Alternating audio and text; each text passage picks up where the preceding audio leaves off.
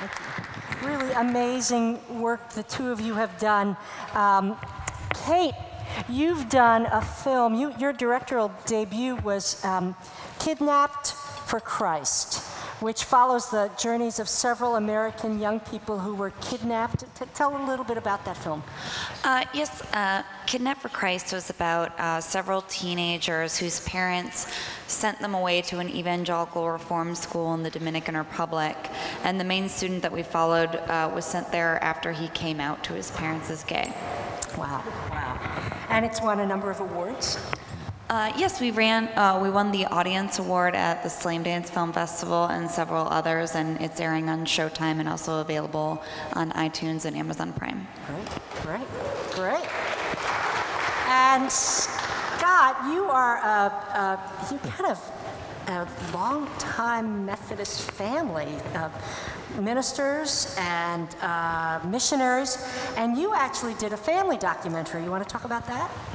Yeah, I did a very small documentary about my own family called Planes, Trains, and Auto Rickshaws, which was the first time kind of behind the camera making a documentary. And I'd never even planned to make documentaries, in fact, until my mother called me on the phone one day and said, I think I'm going back to India with my sisters. And so my mother and her sisters were born and raised in India and had not been back in 50 years.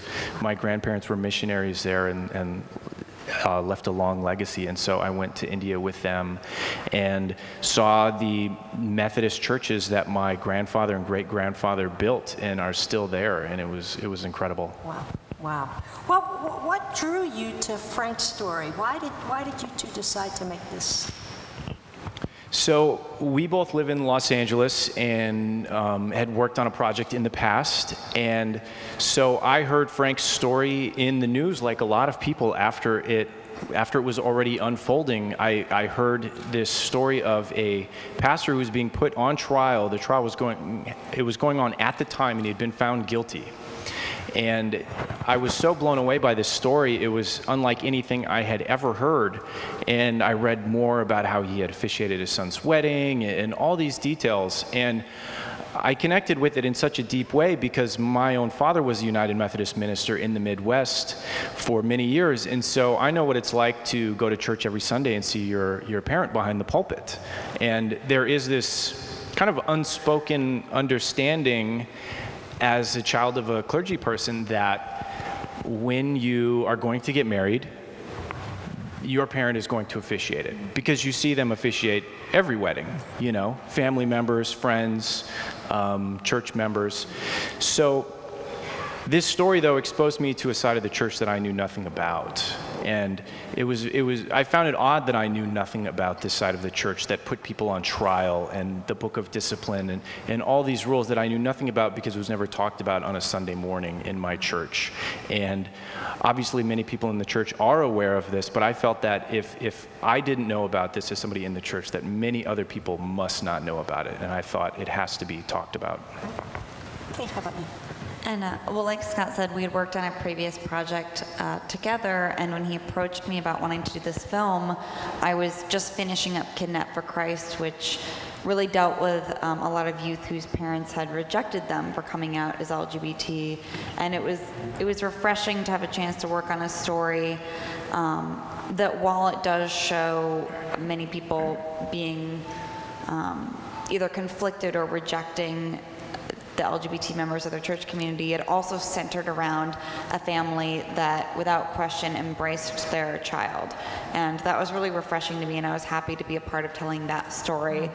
And also, I'd gone to a relatively conservative evangelical college and watched many of my friends struggle with the fact that they were gay or lesbian and not being able to come out while they were in college, and also wanting to be Christians. And I liked the idea that this was a story about people that that did not feel that they had to choose between their orientation or accepting their children of a different sexual orientation and their faith. And so I think that's an important story to tell, because it's often posed as an either or. You have to reject the church and be yourself and be LGBT, or you have to reject your sexual orientation in order to keep your faith. And I really believe that it's not an either or, and that's an important story to tell for both sides.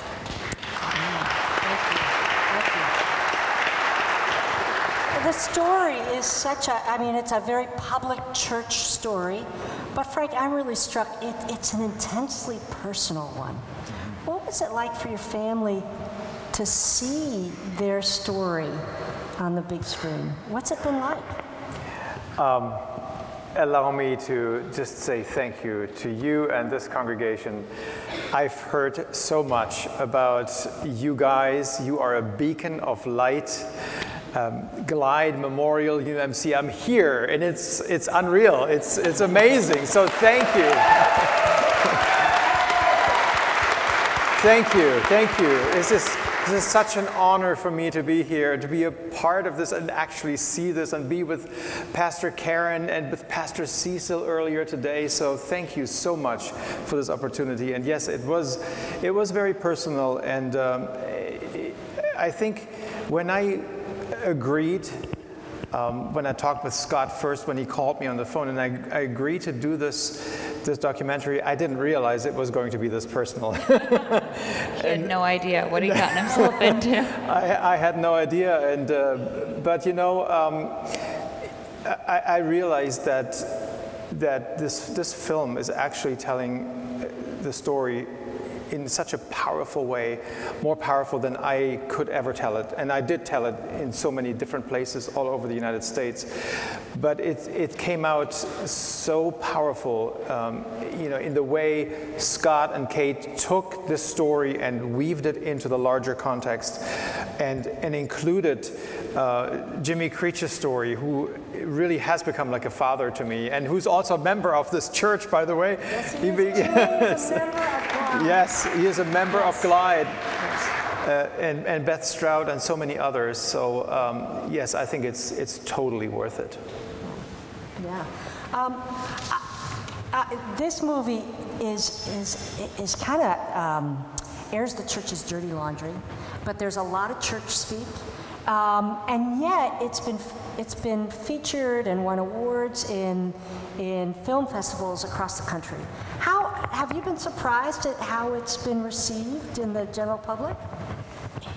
I wouldn't say that I'm surprised how it's been received, because as we all know, I mean, the themes of the film go far beyond the Methodist Church. So the film centers on the Methodist Church, and that was a very conscious decision, because to my knowledge, a feature documentary like this about the United Methodist Church had not been made before. And there are other great documentaries that have been made that are faith-based, about LGBT issues in other denominations. Really great films that inspired me to make this one. But so I felt like focusing on the United Methodist Church, really, it goes so far beyond that. It's the rest of the country. It relates to the rest of the world in so many ways. And the United Methodist Church is an international church too, so it shows what's going on in other countries as well.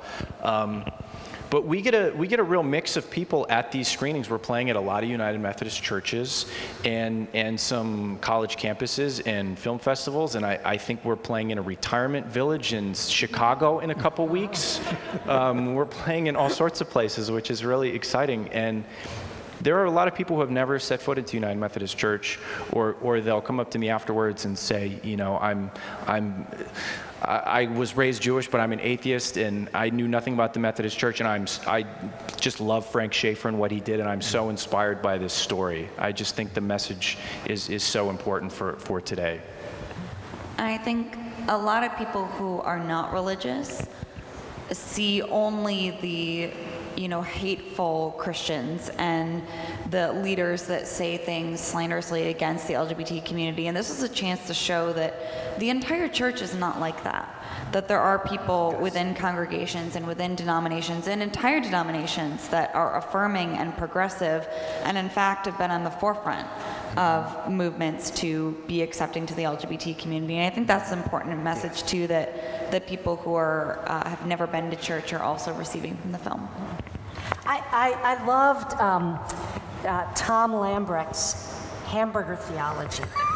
I mean, did you catch that? You know, you go into any McDonald's anywhere and get the same hamburger, and the United Methodist Church ought to be like, I mean, that's worth dissecting. And we have to have a few beers after. Yes. Okay. But I'm struck because you've done ministry. You're from Germany, but done ministry on the East Coast. You've now come to the left coast. Talk about hamburger theology and the difference that you've seen in those locations and why those differences are critical. So quite contrary to Tom Lambrecht's idea of the United Methodist Church that should be uniform and have the same theology, I think the United Methodist Church, the way I've experienced it from the beginning, is that we are a diverse church, and we've always been proud of that very fact. Now, if you look at other churches like the Roman Catholic Church, the Lutheran Church, the Presbyterian Church, they all have their systematic theology, right? They have works by Calvin and by Luther and by the popes and all that, and everything is just spelled out to the T, what you should believe and how it all works out in the theological universe. The United Methodist Church never had that. You know, what we have is Wesley's sermons and his notes on Romans. And that's not systematic theology. And so as a result of that, we've always been a church that has prided itself on a very broad theology. And we've always prided ourselves on being very diverse. And so I truly believe that that's who we are as Methodists, and that we have been taken captivity, as the bishop said in the movie, by the religious right. They have taken over on this issue and have really pushed us into a corner that we're not really part of, that we really don't belong to.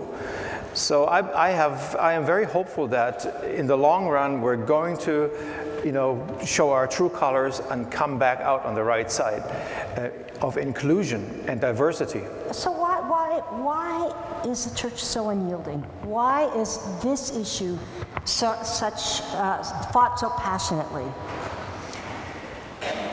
Oh, Karen, that's the question.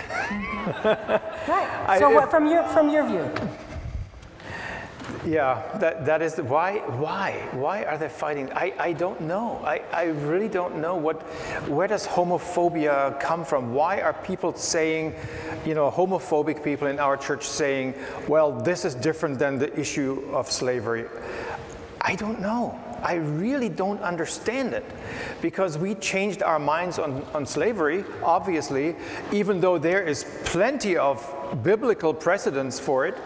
There are only 6 verses in the entire Bible that speak about, well, what they say is homosexuality, what we probably wouldn't even acknowledge, and yet they're saying, no, this is the issue, and we're not going to bend on this. I don't understand it. Honestly, I really don't understand it. It doesn't make sense to me. So I loved when you were talking about your call and that slow kind of coming to it, and then all of a sudden this booming voice. You're now an activist for LGBT rights. Have you heard that booming voice? Oh, I think that booming voice I heard very clearly during or leading up to my trial. Because it is true, at one point I was actually thinking that if they defrock me over this, if the church defrocks me over this, that's it for me and organized religion. I won't have any part in it anymore. And what happened was, as soon as the story became public, there was an outpouring of support. An outpouring of support of churches like Glide and Foundry and so many others, individuals, other denominations. I was like, oh my God, we're not the only ones. because I felt so isolated. All my years in Lebanon County, I felt so isolated, and that it felt like I was the only one, and I had to sort of like be very careful in what I said and all that. And as soon as this support was poured out over me and my family, I sensed this is a calling from God. God has given me a baton, and I'm going to run with it. I'm going to run with it, and I'm not going to keep back. I'm not going to be silent any longer. And there were times when I was asked by my church members that I had served for 11 years.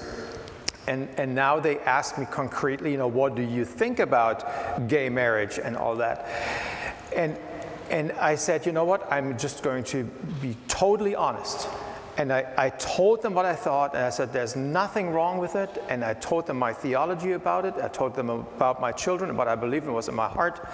But it was really difficult. It was almost like, because in a sense I had kept that from my congregation for so long, it was almost like a coming out for me. And I heard those words that I was saying to my church folks then through their ears. And as these words came out, even though I knew in my heart, this is the truth, it felt like blasphemy, because I listened to those words through their ears and their minds, and it was really, really hard. But I knew at that moment that this was a calling from God, that I had to bring this message to the entire world, because what was happening was that people like my son are being harmed by the church's doctrine every single day. And there are many who aren't as fortunate as my son. There are many, especially teenagers, who do take their lives, and it has to stop.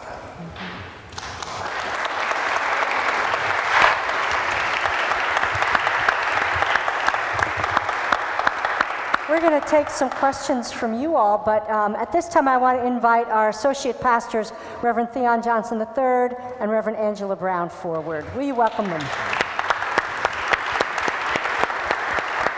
Be thinking of questions you have for our guests tonight.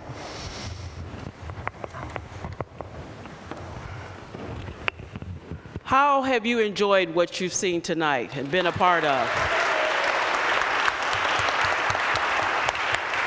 And we want to do more of this, but the only way we can do that is for you to help us with that. We know that we need to have more conversations like this on different topics, because that's where change begins, simply by having conversations like this. So I'll turn it over to Theon, and he can tell you how you can help us make that happen. Thank you so much for saying yes to being here. We're happy that you are a part of this radically inclusive community that's just and loving and mobilized to alleviate suffering and marginality. That's what we seek to do here at Glide every single day. And so we need your help. I'm going to invite you to do something that we do every single Sunday for those of you who are visiting. We invite you to everybody take your hand, everybody's hand up, hand up. Hand up, hand up. Seriously, hand up, hand up. To the windows, to the windows. Windows over here. Windows are right there. Here you go. To the wall. There you go. To the windows, wall. Up high, up high, up high. Reach down into your pocket. It's not... Pull out your cell phones. And if you do not have them on already, we invite you to turn them on, take them out. You will see a QR code here on the back and some flyers in the back pockets of the pew. But we want you to help us keep these conversations going. We want you to help us to support these critical conversations that inform and amplify our daily work. We want you to support these services that happen every single day here at Glide. And so we invite you to assist us in our Tilt campaign, which is Give an Act of Love to Glide. Will you help us? Will you help us? Will you help us? We need your help, so we invite you to take your phone and also take a look at this website, and if you would please help us meet our funding goal by donating. Thank you so much. Thank you. Thank you. Thank you very much. What you need to know is you saw the Judicial Council meet to talk about Frank's status. we have someone who served on the Judicial Council until she became clergy, and that's Angela Brown. And she just switched her status, otherwise she would have been making a decision about you. So Angela's running again for Judicial Council, so keep her in your prayers, because in May, people will be voting whether or not she'll return to that. So I want to give you a chance. It's not very often we get Frank and Kate and Scott with us. So if you have a question, I'll bring the microphone over to you. And yes, stand up. Good evening, Reverend. A question, because it sounds like the Methodist is, you're stuck in the Wesley era with your theology and stuff. And if things don't go well at your General Synod, your next conference, can you see a split within the Methodist Church? And are we maybe a bigger picture heading toward another Reformation era within the total church history? A lot of times I get asked that question about the split, and you know, I'm sort of split about that answer to that question, because a part of me is saying, you know, sometimes in a bad marriage, a separation isn't the worst thing that could happen, especially if there are children involved. And in our case, you know, we're talking about children, teenagers really being harmed. And so in some sense, I agree maybe a split would be the best thing. On the other hand, I'm thinking, no, we are a church of God, and we have to get this right. There is no reason for us not to get this right. There has to be a way, and so I'm really praying, hoping and praying desperately that there will be change at General Conference in May, which is coming up so soon. You know, humanly speaking, if you look at the makeup of the delegates that have been sent or chosen and will be at General Conference, humanly speaking, it doesn't look good.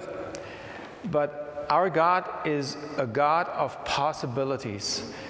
And so I am begging, I am praying to God that we will see a change coming out of General Conference.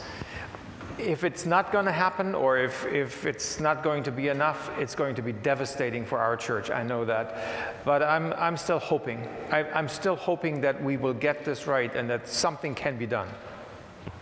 Question over here. Hi, my name is Matt, and I'm a, well, Presbyterian, but don't tell anyone. I'm getting married in November, and I am a sixth-generation Methodist Texan, I suppose, who has found hope outside of the Methodist Church for my partner and myself. My Methodist grandmother won't come to our wedding in November, and I wondered what words of John Wesley you'd share with her to try and change her heart.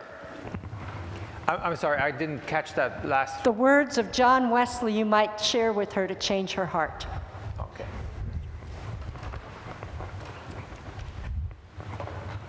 Words of John Wesley that you might use to change her heart. Change her heart about attending him and his partner's wedding. I'm sorry, I'm totally missing this. Can you? So to help change her mind, what John Wesley, how would you use John Wesley's words? Oh, I see. To help her realize this is within the faith. Oh, okay. Well, if you study John Wesley's life and his ministry and his words, I think it becomes very clear that John Wesley would have absolutely been on the side of our LGBTQ brothers and sisters, 100%. In fact, there was one case where he actually showed up in court in support of a gay man and spoke favorably of him and spoke out for him. So that's another reason why I don't understand why the other side is saying that the United Methodist Church should, side the homophobes and with those who are opposed to gay marriage. I just don't get it, because if you really look at John Wesley's life, that's the only conclusion I can come to. He would have supported LGBTQ rights 100%. I think a really good quote is the one that starts the film. Oh, and, yeah. And to paraphrase, it's a well-known quote. Though we cannot all think alike, don't we all love alike? Though we are not all of one opinion, are we not of one heart? And that's where the quote leaves off at the beginning of the film. But the next thing he says, you know, surely we can be of one heart, though we do not think the same way. My question to you is, I love the movie, but how much of this movie is being shown in the African American community churches in the South, where the Bible Belt is really bad, putting it nicely? Yeah, that's a great question. So we are playing in a number of churches around the country. I know we are, this film was played in an adult Sunday school class in Birmingham, actually. For over about a month, they split the film into sections and taught this in Birmingham. And I'm in touch with some other folks in Birmingham that are interested in hosting a screening there as well. We're going to be playing at a film festival coming up in Arkansas. So we are playing more churches in California on the West Coast, where we see more progressive churches. But fortunately, we are getting into a few more conservative southern areas. And so we are part of the It's Time campaign, which Reconciling Ministries Network has put on leading up to General Conference. And part of that campaign is to get churches to host screenings and hold discussions exactly like this. And they have different regional organizers. One of them, who is here, Izzy, is our West Coast organizer, who's been amazing in helping us to get screenings. Yeah, there he is. Reverend Izzy Alvarez, openly gay Filipino pastor, United Methodist. Great work, great organizer. And so there are organizers in each region of the country, and there is an organizer who is focused on the Southeast in particular in getting screenings of this film. So we are focused on that. It's coming slowly, but it is happening, and we're playing a number of film festivals, churches, college campuses. But if you all know anyone that you feel should see this film in their church, in their communities, it's very simple to host a screening, actually, just like Glide did. You can go to our website, anactoflovefilm.com, and we have information on how you can host a screening. So please tell your friends anywhere in the country that they too can see this film. Another question. Yes. I have to admit I'm also a Presbyterian. But I've traveled around a lot. I travel almost continuously, and I spent last year in Georgia working a political campaign. And I saw the weirdest thing. I saw a Republican business owner stand up and talk about LGBT rights as part of trying to switch a district from Democrat to Republican. And they actually succeeded in doing that. And then I would see these so-called progressive people saying, well, you know, this isn't, you know, biblical to support homosexual marriage. And I'm wondering, you know, when I watch the documentary, I feel like I'm watching a political drama and not a religious thing. And I can't wrap my mind around it. I'm like, why do people say progressive versus conservative when people can be conservative? You know, like Dick Cheney has said that he would never disown his daughter. Condoleezza Rice has said, my best friend is gay. You get what I'm saying? Like, I don't know how it's progressive or, you know, a conservative issue. What is it with people in this whole idea that, well, you have to fit into this category or fit into that category or be outside or be inside? Why can't we just be ourselves and have something? I mean, I guess I should say that I'm trans, but I don't know how that matters. You get what I'm saying? It's just what, like, how can going forward, can people come to a place where it's like, well, you know, this isn't a conservative or progressive issue, but it's an issue about, well, you know, you can be I've met conservative lesbians and, you know, they're just as conservative as anybody else. Like, you know, how can we navigate that going forward? Great. I would say I myself have been in and out of communities where I felt like I was the insider and the outsider as well. I grew up in a very liberal family and out of rebellion became an evangelical Christian. Then I went to an evangelical college and realized that I was liberal. And made a film about a gay teen getting rescued from an evangelical reform school. So granted, that's been much easier for me because I've made those choices.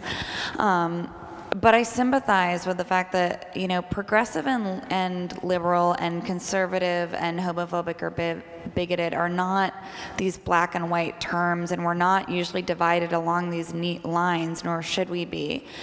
And to me, I think it's a good thing when a Republican can be fighting for LGBT rights. In as much as sometimes it pains me to see progressives not fight for LGBT rights, it's like, to me, LGBT rights should really be viewed as human rights, and it's not, it shouldn't be a political issue. And like everything else from, you know, minority rights, LGBT rights, women's rights becomes political issues because they're groups of people that power can be wielded over and blocks of people that their votes can be gained from. When it comes to the church and other communities of people on the local level, I mean, I think we're wise to leave as much of that behind as we can. And so I wish I had an answer to your question. There's not a clean-cut answer, like there just isn't. But at the end of the day, I'm really inspired by communities like this that can leave behind a lot of this baggage from society, and it doesn't matter what gender you are or what orientation you have or whether you've changed those things or whether you've changed your point of view. It's like, at the end of the day, are you helping your fellow man? Are you making your community better? Are you making the people around you and yourself healthier and happier? And I think I can speak for all of us that, like, it doesn't matter what religion you identify as or what orientation you have or what church you go to, as long as that is the result of what you're doing. So that probably doesn't answer your question at all, but I got on my soapbox, and so there's that. But I get you. These lines we divide between us are often really arbitrary and don't help us to come together very often. Okay. And also, I want to add to that. You know, I was sort of astounded when I came to California that I have friends now that are Republican and yet are socially totally progressive. And are totally inclusive of LGBTQ rights. And so I think we have to be careful not to jump categories. So if we talk political conservatism or liberalism, that's different from religious conservatism and liberalism or progressivism. So I think we need to be careful not to put everybody in. Just because they're politically conservative doesn't mean they're also socially or theologically conservative as well. I think we have to be careful with that. So thank you for bringing that up. That's a very good point. Another question. I'm a recovering Catholic. I guess we're doing a poll. So, stand up. So I think my question's to everyone. Scott started to answer it, and you know, we're in big cities, we're very progressive. And I think the message is delivered and it's accepted, and it's in major cities all throughout America. But how can we sprinkle change in rural America through not only the pulpit, but also through the media?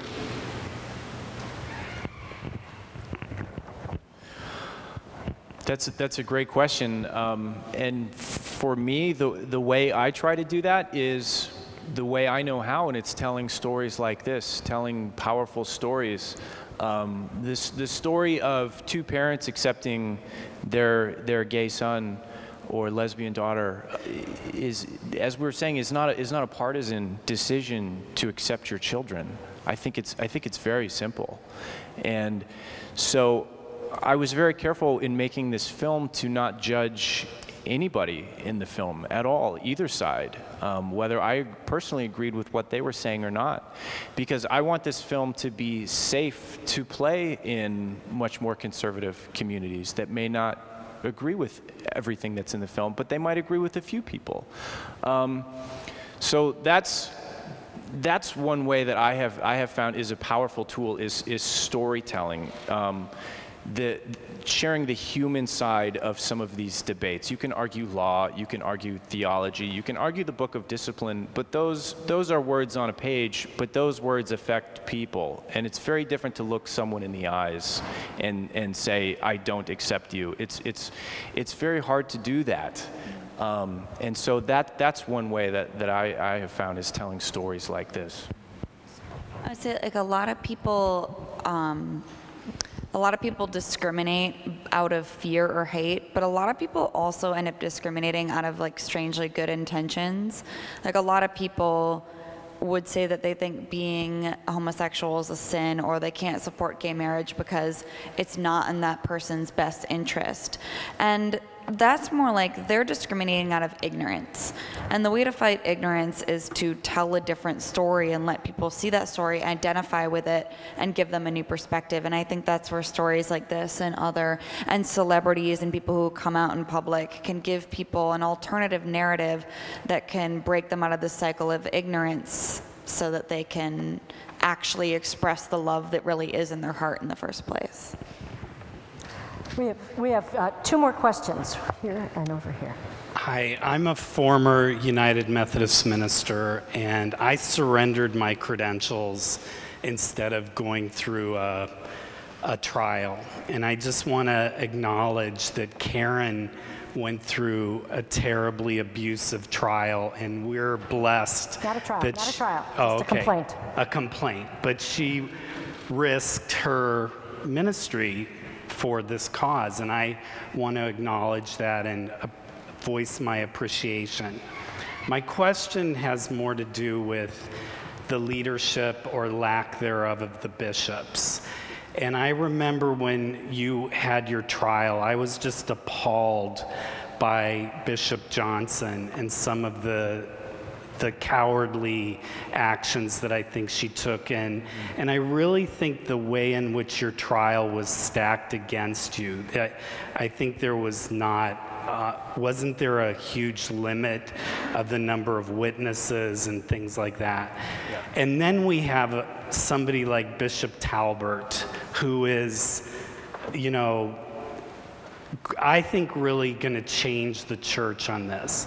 I just wonder what your thoughts are about the fact that the conferences seem to be avoiding trials now. And have you had any communication with Bishop Johnson? Has this changed her at all? Do you see it changing other bishops, especially listening to Bishop Talbert? Mm-hmm. Thank you. Yeah, don't get me started on the subject of bishops.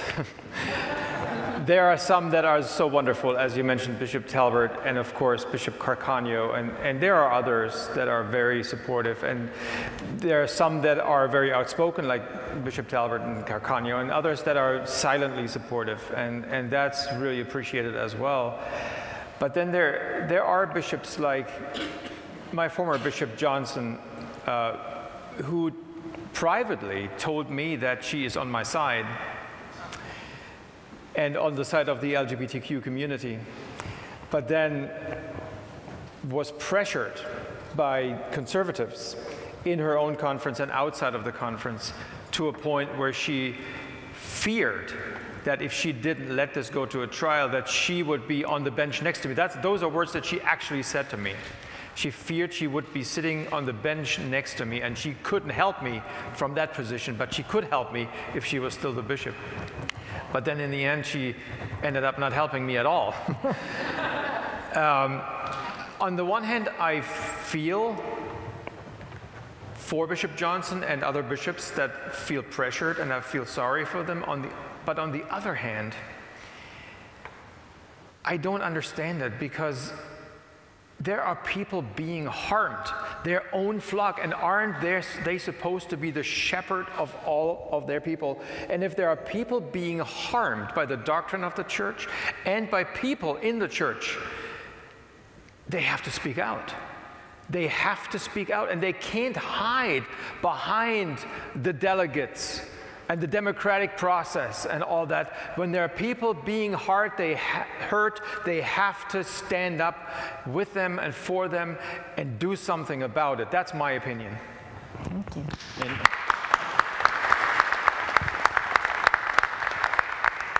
Hi, my question is, if you could tell us 3 types of action or 3 types of activism or support that you would want for everyone who watched your film to do, whether they were part of the church or not, what would it be? Great. So there are so many things that you can do, especially right now as we lead up to General Conference. Actually, the Reconciling Ministries Network has a whole list of things where you can get involved in one way or another. It starts at just being vocal on your own Facebook and social media pages and outlets, over actually signing up to be at General Conference, to hand out flyers and to protest whatever is needed, to writing letters to your delegates, to those that are voting delegates at General Conference, to your bishops, to really put pressure on them, or even involve your local politicians and the media. And there are so many more suggestions and so many more things that you can sign up to do. Just recently, if you go on RMN, they put out actually a form that you can fill out. You just have to fill in your name and your email address, which is like a pre-printed letter to your delegate. And so you can actually do that online. Or actually, it was a letter to all the delegates as a union. All what? 850 delegates. Yeah, over 850. 850. 850. A little more. Yeah. Yeah. So a lot of what you're asking is part of the It's Time campaign with Reconciling Ministries Network. You can go to their website and find information on how you can take action. I do want to say that, we as filmmakers, we're trying to do our part to inspire people, not just in churches like Glide, but churches around the world of all different opinions. And one thing that we decided to do a very long time ago was to, even before the film comes out to the public on DVD, which it is not yet, to send pre-screeners of this film to all the delegates of General Conference. So I know Pastor Karen probably got one in the mail. I did as a delegate. Yeah. So that's one thing that we have done. We feel like this film and these stories and these people in this film and what they are doing and what they represent are so important and need to be in front of these delegates, because in 2 months it all boils down to 864 some voting delegates around the world. Right. For the next 4 years of church law. And feel free to go to Portland. I know Pastor Theon will be there, Pastor Angela will be there. I'm a delegate. In 2000, I was arrested. You saw me on the floor breaking things up out there in 2012. But witness makes a difference. So if you have time to go to Portland, I want to thank you 3. We at Glide, please. Thank you. Yeah. We at Glide. Thank you, guys. Thank you. We at Glide know the importance of story. And so you just embodied one of our core values. So thank you. Thank you for telling your story. Thank you for telling Frank so boldly. I want to first, before you leave, take a seat. I just want to introduce you to a couple of people. If you volunteered, if you were a volunteer tonight, will you please stand so we can thank you? We had a lot of people volunteering. And if you were staff, If you were staff, will you please stand, because we couldn't do this without you, staff. And a special shout out to Dory, who makes things happen here. Dory. Reverend Izzy Alvaron, who brought this to us from RMN. I want to thank him. And again, a special thank you to Scott, Kate, and Frank. Thank you so much for your witness, for the power of your storytelling, and I hope this gets out more and more and more. Thank you so much.